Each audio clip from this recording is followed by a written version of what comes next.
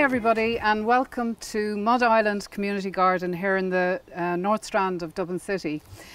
Today we're going to be doing a workshop for Crinne and Og on how to make nature journals. My name is Breda Jackson. This is my daughter Ella who's going to be helping me out today. Nature journals are great for recording your observations when you're out and about in nature. So when you're out on your walks or out even in your garden, to be able to record through paintings or photographs or prints or even poetry, and then stick them in your journal. So what we will be doing today is making a cover from recycled materials, and we'll do a nice create a nice print for the cover, and I'll show you how to create pages for it as well, and give you some inspiration later on how to fill it up. The Crinne page that the event is on has a PDF tutorial as well, which you can download, and has all sorts of links. We're going to start by gathering up the materials that we'll need for the cover. And the first thing you're going to need is some cardboard. So any type of cardboard from an old box or packaging, whatever you have to hand. And you can choose any size to make the journal in. I've chosen about an A5 size, which is half of what you normally get in this kind of size paper. So that's handy, so you can create your pages about half the size of that. So you essentially cut out your card to whatever size you want the journal to be, using a ruler and the scissors. So it's as simple as that. Once you have your cover cut out, just measure it equally on either side, and use a hole punch like this to punch holes in the center of those marked pieces, so equidistant more or less from each edge. And you can use then that as a guide for your paper. So the paper that we're going to use can be anything. You can use recycled paper or paper that is like sugar paper, which is pretty inexpensive. Any paper that you have to hand, even in an old sketchbook, you can tear pages out of that. So I have a range of papers here, including some recycled paper like this. You can use something like this envelope, which are really, really lovely inside when you open them out, and you can cut them down to size, and you can even use the window as a frame for a photograph or a drawing, or so they're really handy. So I've actually cut one up already, so you can see how it goes, and you can put something in behind it and then stick the back together, and that can become one page. Essentially, let's get started on cutting the paper for this particular cover. I've cut mine to size already, so they're just a tiny bit smaller than the cover you'll see, so that the cover goes over them. And essentially what I'm going to do is I'm going to line up the holes that I made in the cover and make sure that they're more or less inside. Okay, so I'm just going to get my pencil and I'm just going to mark the holes in the paper so that I can punch them and they can be in the same position as the cover. So now you can see the marks on the paper, and I'm just going to use this hole punch to punch the holes through.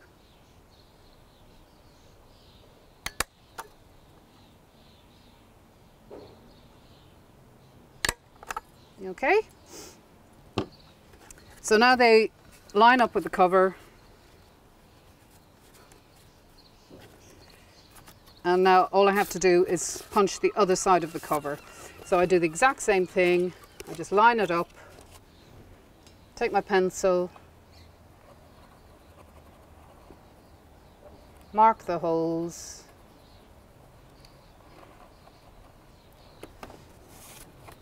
and then just use my punch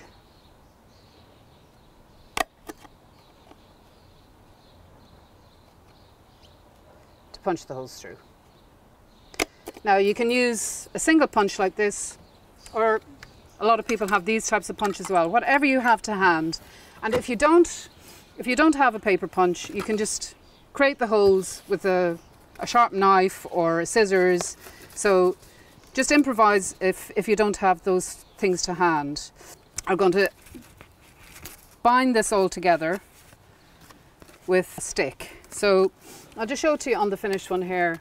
So the stick is binding the cover and the pages together with a piece of elastic. So first of all, you have to get your piece of stick, nice straight piece of stick. I'm just going to eyeball it there to be about that size, and then I'm going to cut one out for me, and more or less the same for Ella's one. Now, so once you have your cover punched and all your pages punched, you can put them all together by lining up all the holes. So let's line up the paper first, and then the top cover, and then the bottom cover. And if you have any difficulty lining them up, just get a little pencil and just push them through. Okay, and then you get your little piece of stick, and that's going to hold everything together with an elastic. And use, let's say, a hair grip, or you could use like a paper clip or something that will help you thread it through. So you just pull it onto the elastic like that, yeah, and then just loop the lower end of the stick with the elastic, and grabbing your card, you push the hair grip through, bringing the elastic with it, and then you'll see it coming out the other side, and then loop it back in through all the holes. So here it comes out again, and then just loop it over the top of the stick. Okay? You got it right? Excellent. And there you go. So we've got a few pages in there. You can add in any more at any stage by taking the elastics off and using one of your pages as a template to create holes in other pieces of paper, and then just add them in. So you can do that at any stage. So you can make a really big fat journal, especially if you like what's in it and you can maybe get attached to it. You can really put in as many pages as it will hold. Then you just rebind it. Ella has the lovely separator that we made from an old calendar. So that will work as well. And she has a lot more pages in her one. So once you have the cover done, what we're going to do is create a printed decorative cover to put on top of it. And you can do all sorts of things. We're going to do printing today with leaf printing. You can do all sorts of decorative covers. You could paint a cover, you could put photographs, you could put a collage on it. The sky is the limit. But today we're going to create some leaf printing to make a decorative cover. And we're going to use a technique called leaf printing, which I'm sure you're familiar with. And what you'll need for this is some leaves. So what we've done around the perimeter of the garden today is pick some nice big sycamore leaves, which have lovely veins on them. So they create lovely printed patterns. And we've picked them in, that's an ivy. We've picked the sycamores in all sorts of different sizes, so you can get all sorts of different effects. We also have, you know, for a different shape, we have these buddleia leaves, but again they have a nice raised vein on them, which are great for creating a lovely printed pattern. So as well as some leaves that you can pick from your garden or maybe out on your walk. So you'll need a paintbrush, any size paintbrush will do.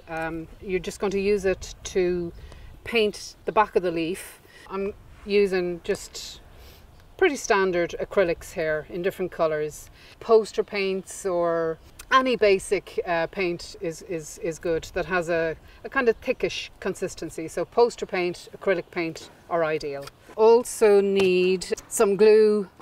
So obviously a little bit of water as well to clean your brushes as you go. So the first thing you do, just get a piece of scrap paper, and I'm just using paper that's come off my printer that I didn't use.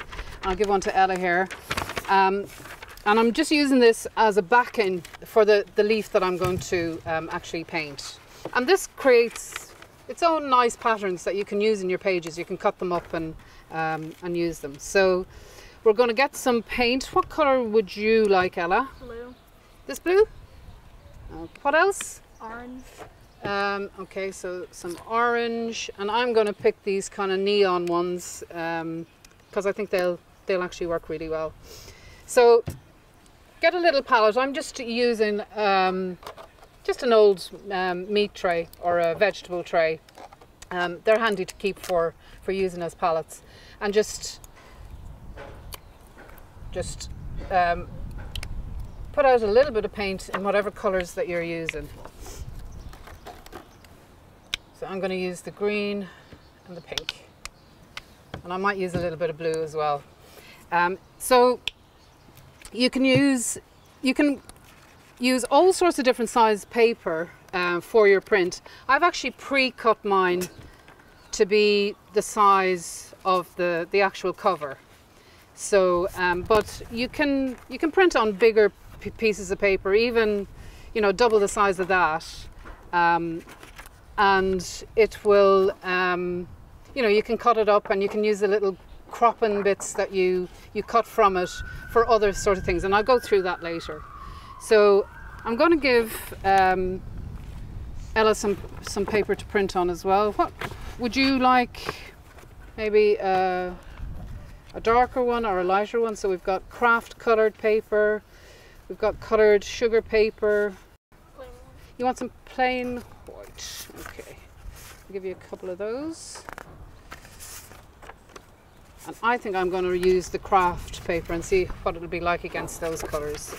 And I'm going to get my paintbrush. Just take any little bits of dust or anything off the leaf first. And going in with my pink paint, you just paint it over the back of the leaf. Now don't do this too thick, because your print will be kind of smudgy. So just take your time and get it covered.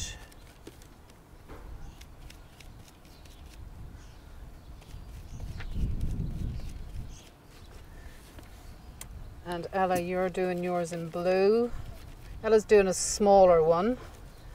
Now you can work out a kind of a pattern beforehand by laying down the leaves before you add the paint. So if you want to do a particular design, you can work that out beforehand, before you print. So because my paper isn't that big, I'm just going to print that now because I don't need the whole leaf. But do you see what I mean about the kind of negative effect that you get when you use the backing paper? You can cut that up and use that as a page within your journal if you need to. And then I get my piece of paper that I'm going to print on, and I'm going to move that aside, and I'm going to put my leaf face down on my paper, and then I'm going to get another piece of scrap paper. I'll give one to you as well, Ella. And then using the paper that you put over the leaf, you just use the base of your hand to just put the impression into the leaf. So you can use your hand, or if you have one of these printing rollers, you can also use that to apply the pressure. But it's very important that you just keep keep that held down and make sure that the leaf doesn't move on your paper underneath. If you don't have one of these, the back of your hand is good. Just be sure that you get all over the leaf. And then you can actually lift it, take it away, and if you're not happy, you can just keep going. So I'm happy enough with that. And I've got my first colour. And Ella's got her first colour done there as well, which is lovely. Let me have a look. That's lovely. Yes. I'm going to print my next colour now, and are you going to pick a different leaf, or? Yeah. I think I'll pick a different leaf as well. I think I might colour maybe 2 of these buddleia leaves. So, using the same backing paper that I used before to print, I'm just going to clean my brush. And I'm going to use my second colour to paint the back of these 2 leaves. So like I say, don't put too much paint on at once, because it just is inclined to get smudgy.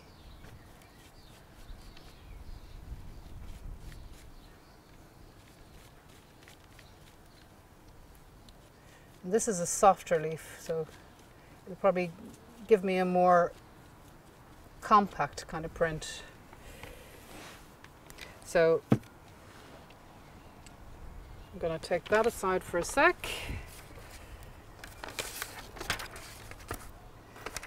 And lay my piece of paper down again. And I want that one to go that way. And that one to go that way. And then put my cover sheet over again.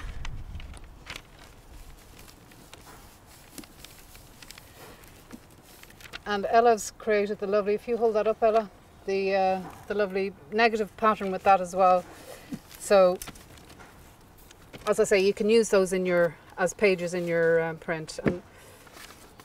And my one has the extra green on it as well.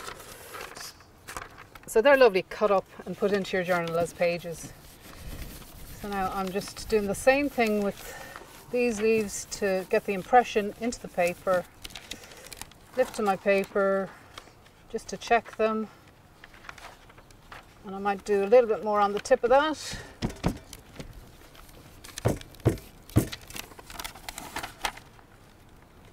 And I think they're good.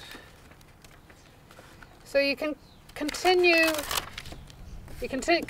printing until, you know, you could put another colour on top of that until you're happy with the print. You can also, you know, print a second time. Let's say Ella has just printed this colour here. She can get another piece of paper and use the same leaf when she takes it off to print again on another piece of paper. So if you press that down, you get a kind of a ghost print. It's a little bit lighter, but it's a nice kind of, it would be a nice page for a background page for a photograph in your journal or something like that. So it's just much lighter than the first print that she made, but it'll be nice as a pattern on the background of a page. So we'll let those dry, and maybe you can put something heavy on them, maybe the roller. And I'll just show you some other things that you can print on as well while I'm here. So in the journal, you can get these little kind of envelopes, you know, for saving seeds when you're out on your walk. And you can print them as well. So I've done some of those prints, and I'll just show them to you. You know, you can just print a leaf on top of the envelope and stick it into the back of your journal. Let's say you want to put it on your back page, and you can put a few of them. These are for seeds, and something else is for little buds. Or so once you're finished with your print and you're happy with it, are you happy with it now, or are you going to do another colour? I think that's lovely. I might add a bit more to it. Okay, so what colour are you going to do? The neon. The neon, yes, that would be lovely. So, and do you want a different leaf, or do you the buddleia leaf? Okay. So Ella's going to do a third colour, and then we'll be ready to to attach them to the covers, and they dry pretty quickly. That's nearly dry now actually, so we could nearly put it on straight away. You can also, you know, I've left a little bit open at the top, so you could put my journal on it or your name on it or whatever, so you can put a title on the cover as well. So you can use the cloth and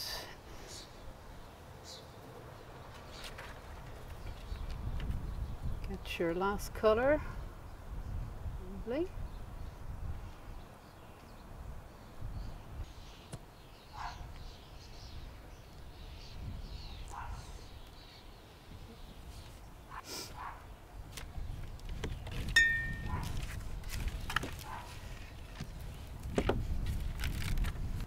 Hey, voila, that's lovely because that's lighter. If you hold it up there, it's lighter lighter over the imprint of the other one, and it's kind of translucent over it. It's lovely, isn't it?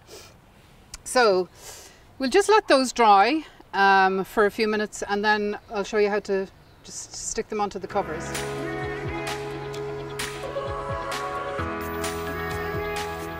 So now that our prints are dry, we're going to just stick them onto the front cover of the journal. And for that, you're just going to need some glue, whatever you have to hand at home. So PVA glue or Elmer's glue, whatever you call it, or Yoo-hoo, or just a normal Pritt stick will do the job. And just apply the glue to the back of the print and put it onto the cover.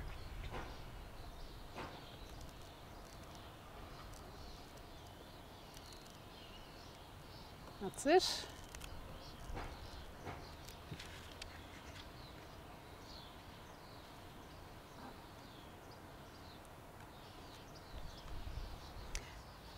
And there's a perfect space on the top of Ella's print there to put a title on her journal. Do you want to hold it up there, Ella? You know, so you could put a title in that lovely blue colour or even the green colour to put your name on it, or just my journal or nature or whatever you want to title it. And as well as printing, you can make covers out of all sorts of things. So I have a couple of examples here. These are fabric ones that I've just got a piece of an old curtain that I got in a charity shop or something, and it was just recycled, and I just folded it over the front of the cover and then covered it in a piece of paper at the back, so you've got an inner sleeve. And this one is made from, we did some turmeric dye, you know, the spiced turmeric, which if you ever got on your clothes, you'll notice it's very, very hard to get off. It's perfect for actually dyeing things. And this is just done on a piece of natural cotton. It was like an old recycled sheet, and just used a tie-dyeing technique on it to create that pattern. And again, just folded it over the front cover and taped it down, and then you can put a piece of paper over it to neaten it up. And we have done the journal today, as I said, in an A5 size, but you can do them in any size you want. So this is a little mini one that you could put in your pocket to bring, you know, on your little nature walks, or have it on you all the time. So you can do them really big, you can do them really small, or this is a perfect size for general kind of use. So now you need some inspiration for what to put in your journals, and we're going to take you on a little walk around the community garden here to show you some things that might inspire you to create some content. This is a good one to pick. So maybe we can pick some flowers from that. It's a cabbage plant that's gone to seed. You can see the seed heads on it here, and apparently they're really nice to eat. So we maybe pick a flower to press, yeah? We can see the seed pods on these as well. So we might take one of these and see if they come out. So do you want to pick a flower? And we'll put it into our book to press when we go back to the table, yeah? So this one is valerian as far as I know. And why don't we grab a couple of those? Do you want to pick one? They're meant to be really good for attracting butterflies. So we could press those in our book, and you can do a painting of it. I think that would be great. So we can wander over here now. So this is the deadly nightshade, and it's a beautiful, beautiful flower. The nightshades is the same family as, let's say, potatoes or tomatoes. But I think that would be a lovely flower to press as well. So do you want to go up and grab one for me? Get a nice one. Lovely. That's brilliant. So now that we've collected a few flower specimens from around the garden, why don't we press them in this book? So if you can get any old thick book that has a bit of space in it, all you need is a little bit of paper, or even a piece of tissue paper to put your flower in. So do you want to put it in there? And then spread it out as much as you can, cover it and press it down. And the best thing to do is have like a weight on it, like a big rock, or another load of books is really good as well. And then leave it for a little while, and the flowers will dry out and flatten. So we'll put the cabbage one that we saved, and the deadly nightshade, which is the lovely purple, and our seed pods. We'll see if we can press them and put them in as well. Dry out. And I have a few that we did last week. So that's the valerian pressed. We've got a little wildflower that grows around the outskirts of the garden there. It's called charlock. So that's quite prolific around the edges, and it's a beautiful little yellow flower. Looks a little bit like mustard. So you can press all sorts of flowers in a book like this. Leave them for a couple of weeks, and they'll be perfect then to stick into your notebook. Or you can even, as you're walking, you can pick a piece of, here's another piece of charlock that we did, and we just stuck that in on the day, and the book itself will press it eventually. So, you can pick them as you're going along, stick them in, and when you get home, try and find out some information about the flower, and then you can write a little piece about it. And in the PDF tutorial that I've included on the event page, there's loads of links about Irish wildflowers and Irish wildlife, and loads of information that you can find to recognise these plants. I've also put a link to an app that you can use, so you can take a photograph of the flower, and this app will actually recognise the flower and give you a description of it. A couple of other things that you could put into your notebook, just little paintings that you can do when you're out and about, when you're out on your walk. You can sit down, take a breath, and use just a little watercolor set that you can bring with you to make a little painting. And then when you bring it home, you can have the little offcuts of the prints that we did for the front cover, and you can make little frames and put in descriptions of what the flower is.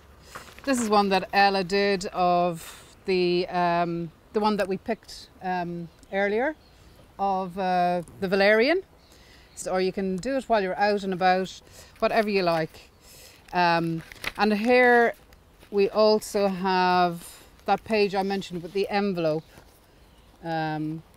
a little leaf rubbing and stuck it in the centre of the page, and then stuck the back of the envelope on the back, so that can be punched like the other pages that we did earlier and put in. And then you could put even something like, you know, one of your envelopes for your seed collection that you did your little print on earlier as well.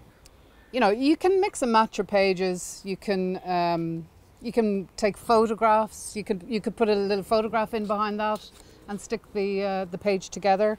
That's about it. There's some suggestions for what you put into your nature journal, and I hope you can get out and about and record lots of things in nature. Share any of your pages with me, that would be lovely. There's some links in the tutorial. So thanks a lot for taking part, and thanks Ella for helping me, and take care.